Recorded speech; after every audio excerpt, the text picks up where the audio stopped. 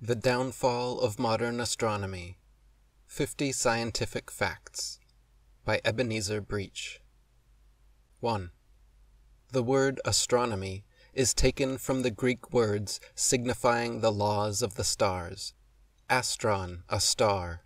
Nomos, a law. Nemo, to regulate, a science that explains the regulation of the stars. It is quite distinct from the science of physical geography, which belongs entirely to the earth. For astronomy, we must look up. For geography, look down. 2. The earth belongs not at all to the science of astronomy, as it is not a planet, a star, nor a heavenly body. The mixing of things by speech, which by nature are distinct, causes contradiction, circumlocution, and all absurdity. 3. The earth was created 3 days before the planets, therefore it is not in the order of planets, it is not a globe, and has never revolved a mile. It must be as fixed as a sundial to accomplish the remarkable phenomena, the precision of the equinoxes. 4. A planet is a wandering star. The earth is not a wandering star. A star is a burning lamp. The earth is not a burning lamp. The heavenly bodies are in the firmament of the sky. The earth is not in the sky, nor in the plane of the sun. Else, when on the equator, you would see the sun in a straight line before you, but it is seen right over your head. The planets might well blush to own for company the earth so vile and stained. 5. The planets have a very eccentric motion. They occasionally slacken their pace, then stop, move backwards on their track, stop again, and finally resume their onward motion. If this occurred to the earth as a planet, everything must go to confusion and destruction, revolving, as is supposed, several ways at one time. 6. No revolving body whatever was ever made, constructed, or intended for habitation. Show us a revolving body, we show you an uninhabited body. Show us an inhabited body, we show you an unrevolving body. Ministers of the Church of England, see Homily 29, paragraph 15, which you vow to abide by at your ordination. 7. The non-revolution of the earth is every moment self-evident, but people have been so hoodwinked that false theories are believed before the testimony of the eyes. If true, no railway engine could keep the metals as the hand cannot be kept on the drum of a revolving shaft. 8. Every solid building must rest on solid foundations. That the earth is on its foundations is declared by the master builder 30 times over.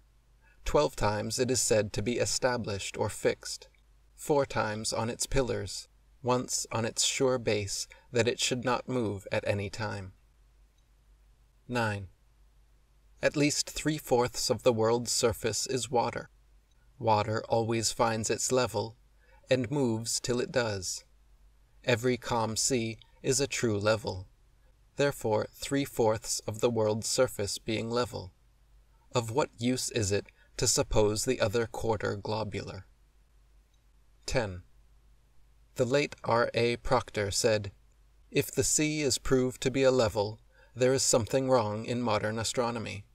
Ryde Pier will prove it is, as it should be, 16 feet under sea level, 5 miles across, 5 by 5, 25 by 8 inches for rotundity, but it can be seen above the surface of the ocean from South Sea beach or point, with the testimony of Mr. Proctor, remarked, 'Ah, there they have got us, as the earth always appears concave.'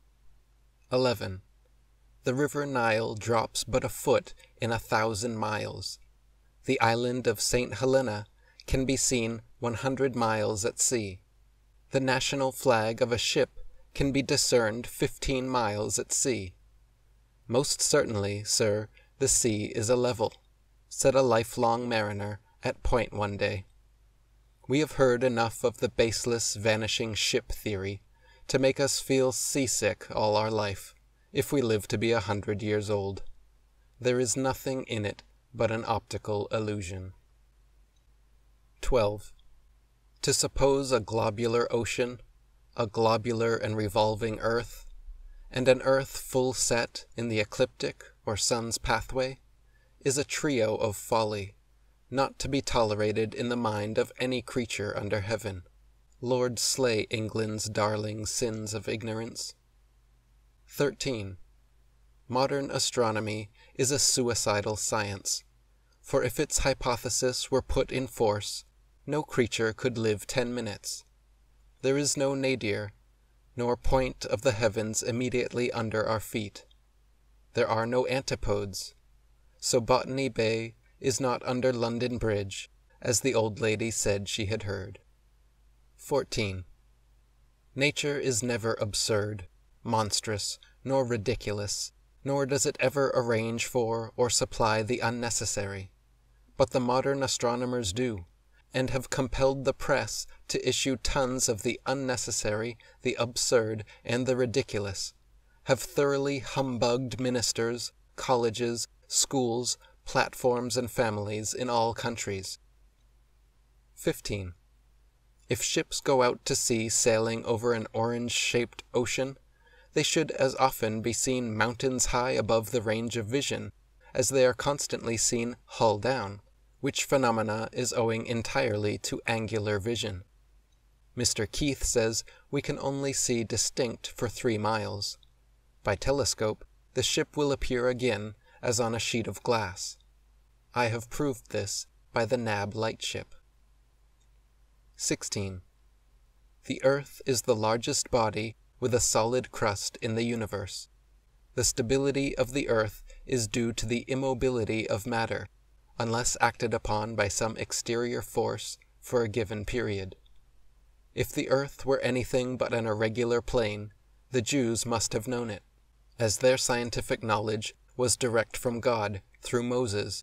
Daniel declares that the greatest of the kingdom of the universe is under the whole heaven, not above it. The ancient Jews always considered the earth as a plane. They would laugh at our astronomers. 17. Mr. Keith says the voyages of circumnavigators as Cook, Anson, and Drake have been frequently adduced by writers in geography to prove that the earth is a sphere. But when we reflect that all of them sailed westward, and not northward or southward, it is evident that they might have performed the same voyages had the earth been in the form of a drum or cylinder, which it is. 18. Navigation is the art of directing a course or ascertaining a position, when there are no landmarks, by means of objects external to the earth, as the stars, etc., also by taking a meridian altitude of the sun by a simple addition or subtraction. Mariners would not trust to artificial globes, but to charts as flat as the surface of the sea. 19. The foundation of modern astronomy rests on the fiat of Sir Isaac Newton, quote, "The sun is the center of the solar system and immovable." This foundation was removed when Sir William Herschel discovered the motion of the sun towards Hercules, and the downfall of modern astronomy should have then been proclaimed. 20. All astronomers now declare the constant revolution of the sun through the circuit of the heavens and the 12 signs of the zodiac, which is the sole cause of the regularity of the seasons, and is so proclaimed by divine authority. See Job 38. If the astronomers' arrangement of the seasons were correct, 4 north stars would be required instead of 1 to keep the center of the earth in its 4 alternate positions. 21. As the late R.A. Proctor gives a correct and beautiful plate of the sun's path through the 12 signs for every month and day in the year, in his picture of the seasons, he had no need of giving another plate to show the earth's orbit through the same signs, as such a phenomena has no existence. Sun's path cancels Earth's orbit. Nature never allows the unnecessary. 22. The imaginary orbit of the Earth was first estimated by Copernicus at 600 million miles, but a successor struck off 410 million, thus making it 190 million miles. So Mother Earth's course was exceedingly curtailed. When we mentioned this to Professor Ranson on Easter Monday, he laughed most heartily, as he did before when we reminded him that one astronomer had struck off 20 trillion miles from Bessel's measurement of the star 61 Cygni. The fixed stars cannot be magnified, not even with the Lick telescope of California. 23. The astronomers have lately struck off 4 million miles in the apparent distance of the Sun from the Earth, making it 91 million instead of 95 million. Professor E tells us that they had lately discovered an error in the parallax of the Sun's distance of 100 million miles, which makes our measurement of the Sun's distance of 5,000 miles correct. We shall never require to strike off 4 million. 24. Millions, billions, and trillions are trucked about by the astronomers as though they meant tens, scores, or hundreds, but these all fall to the ground like dead birds with fright at a total eclipse of the sun at Portugal some 200 years ago, when it was darker than midnight. 25. Astronomers have varied about the distance of the sun.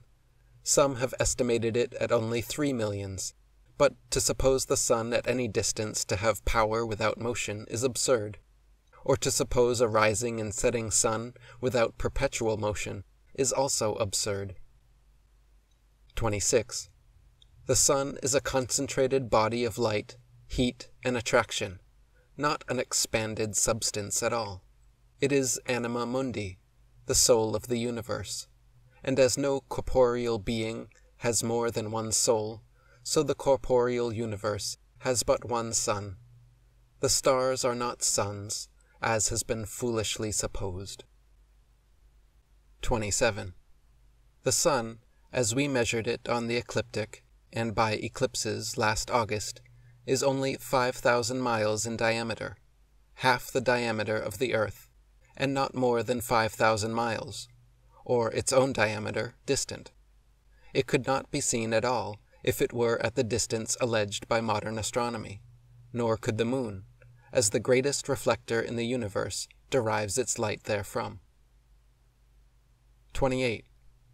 Though the prediction of eclipses are correct by the Metonic cycle, as used by the Chaldeans, the arrangement for them by modern astronomy is out of all proportions, and rendered impossible. 29. The moon's diameter is estimated by Joyce at 2,200 miles, and the sun's diameter is estimated at 882,000 miles. How can a disk that is only 2,200 miles eclipse a disk the size of the sun at 95 million miles distant? Impossible and absurd. Two bodies to eclipse each other must bear the proportion of at least 3 to 5.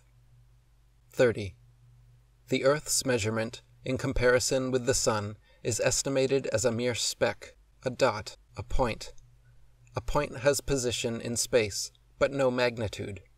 How can that which has no magnitude eclipse all magnitude which the sun is made to represent?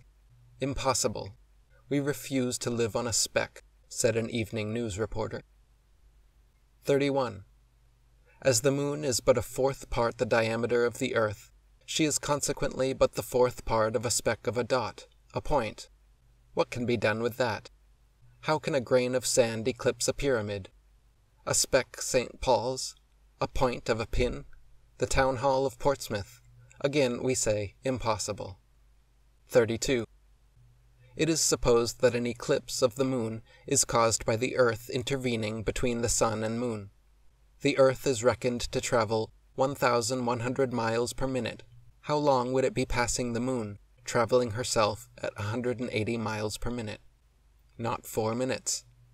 Yet the last eclipse of the moon, on February 28th, lasted 4.5 hours. So it could not be the Earth intervening, as both luminaries were above the horizon when the eclipse commenced, and the spot of the moon could be seen distinctly through the shadow. The moon was also seen among the stars. Lieutenant Pierce agrees with the writer in the distance of the nearest star at 5,000 miles. How can your hat be trillions of miles away when it is on your head? 33. The Greeks noticed that the stars, planets, and all the heavenly bodies more or less eclipse each other, which proves how near they must be to each other.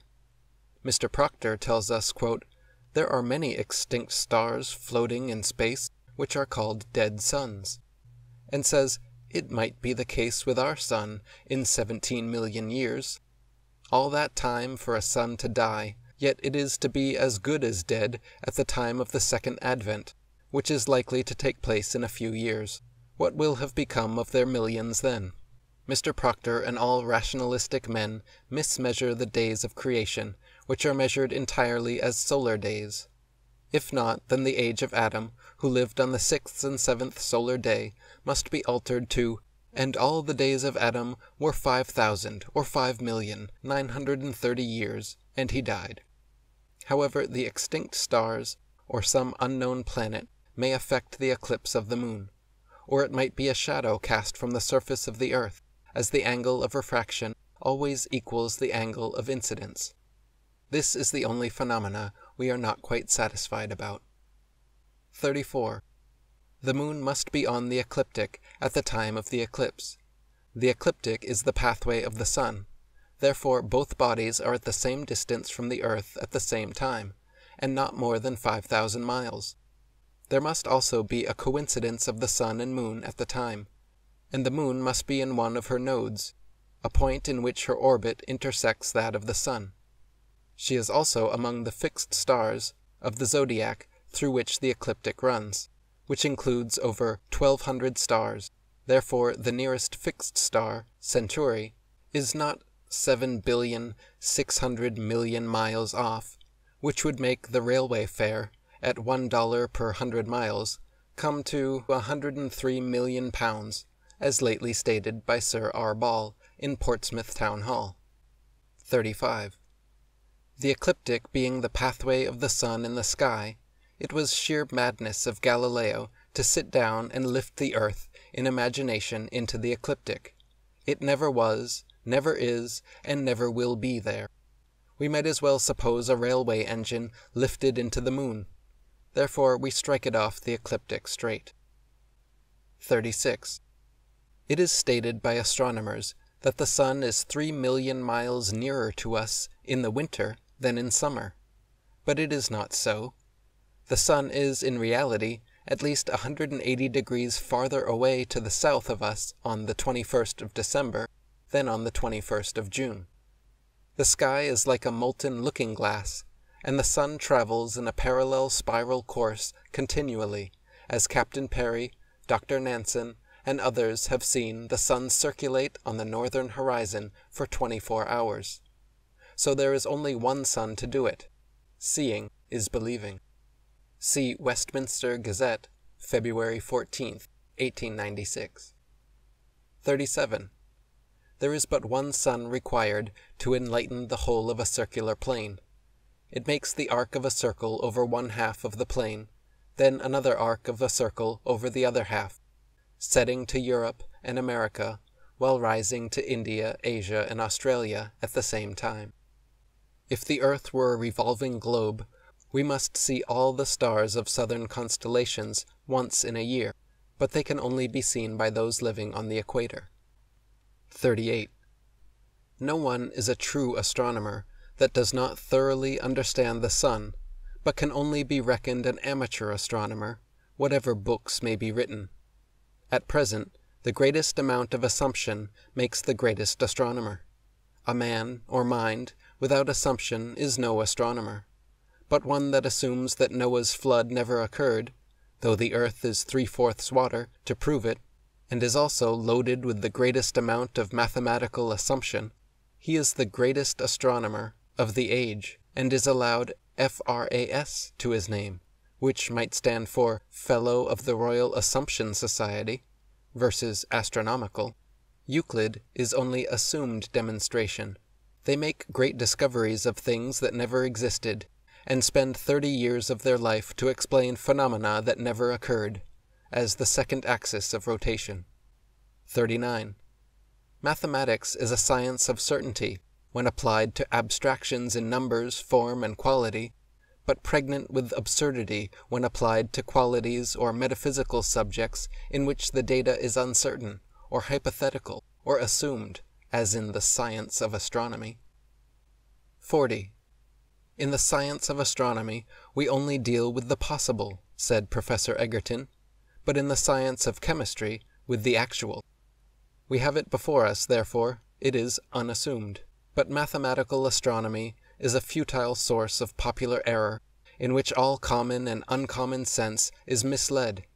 Ever since Galileo announced the mobility of the earth, and in imagination beheld it sweeping round the heavens in the precise track followed by the sun, all that the sun lost, the earth was supposed to gain. 41.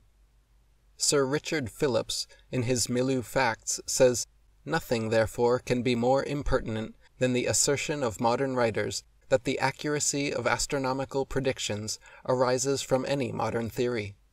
Astronomy is strictly a science of observation, and far more indebted to the false theory of astrology than to the equally false and fanciful theory of any modern." 42.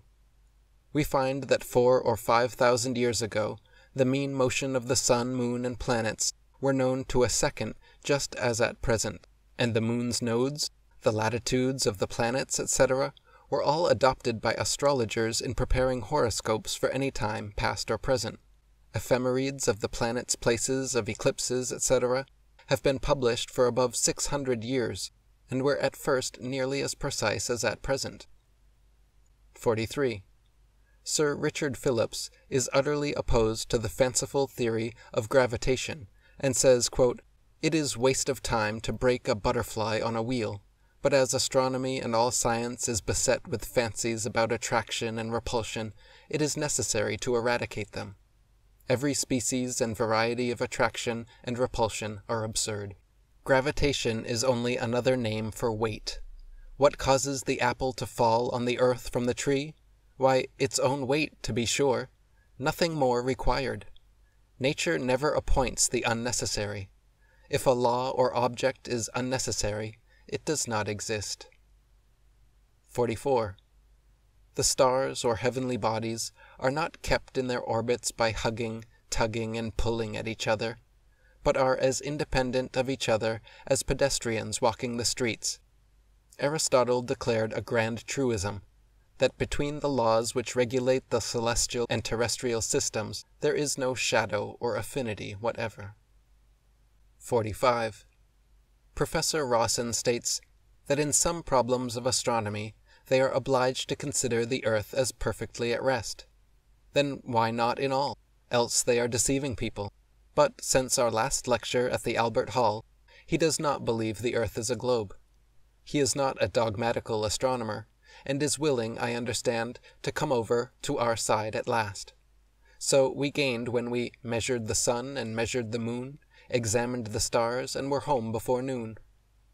46. No wonder that Professor Woodhouse should say at Cambridge one day that we have the senses, scripture, and facts on our side, which they have not, and if their mathematical theories were attacked, the whole range of astronomy does not contain the proof of its own accuracy, and if the public lost confidence in them as the proper authorities, the whole range of modern astronomy must fall to the ground. See the Earth Not a Globe Review, January 1896. In mensuration, there must be 2 sides of a triangle to attain the third by a proper instrument. What the astronomers have is a vanishing base. We make a fixed base of 10,000 miles, and by equilateral triangle, heaven itself is 10,000 miles distant. 47. As the writer Mr. Ebenezer Breach, poet and author with the royal patronage 7 times, discovered, and proved by analogy, in the month of November 1871, that the sun is not larger than the earth, but only half its diameter, 5,000 miles, also proved by measurement of the sun on the ecliptic, in September 1895. that the sun and all had been measured and misunderstood by astronomers, as everything is measured in the solar system on the basis of the sun's measurement. We never make a light larger than the place to be enlightened, nor is it ever placed farther away than is necessary. Nor do we carry the room around the light, but the light around the room. We therefore declare the downfall of modern astronomy. 48. And as on the 1st of January, 1896, we discovered and proved immense disproportions and errors in the arrangements for eclipses, though they have always been correctly predicted by the Metonic cycle, but which has no more to do with the arrangement and measurement of earth, sun, and moon, than old Moore's arrangement for the weather has to do with the meteorological predictions day by day. We therefore most unhesitatingly and unflinchingly declare the downfall of modern astronomy, a very darling but most erroneous science, and advise all our fellow countrymen to do their utmost to tread it under their feet, henceforth and forever. 49. In The National Reformer, some time ago, the great leader, Mr. Bradlaugh, said that modern science had surely sapped the foundation of all supernatural religion. We now beg to assert, on the contrary, that supernatural religion has at last sapped the foundation of all modern science, or opposition of science, falsely so called. The science of God will save you from rationalism. See 100 Proofs of Fixed Earth and Travelling Sun, by Ebenezer Breach, to be obtained of Smith and Seal, 71 King's Road, Southsea. 50. Lord Bacon rejected the Copernican theory with scorn, and compared it to a sleek, well-shaped hide, stuffed with rubbish, but containing nothing to eat. He complained that astronomy had with great injury been separated from natural philosophy, of which it was one of the noblest provinces, and annexed to the domain of mathematics.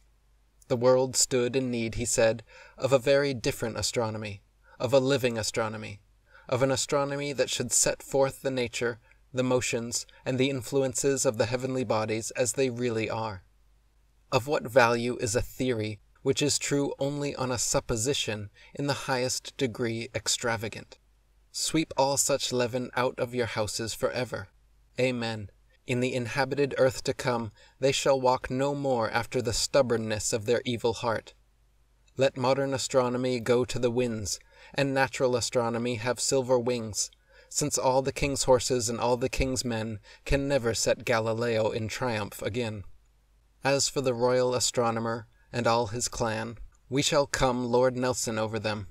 England expects every man this day to do his duty, and at once to change the present accepted theory of the shape of the earth. As the president of the Geographical Society stated at the Portland Hall when Captain Nares went to the North Pole, we have found tropical vegetation as far north as Disco. If we find it any further north, we shall have to change the present accepted theory of the shape of the earth. Do it at once, lads, and let's have no more bother. We thank God we are as free from error as we are free of the gypsies, but we are determined to rout these stupid, extravagant, outrageous errors imposed upon the public for over 300 years, and thereby one priest has been the means of deceiving the whole educated world.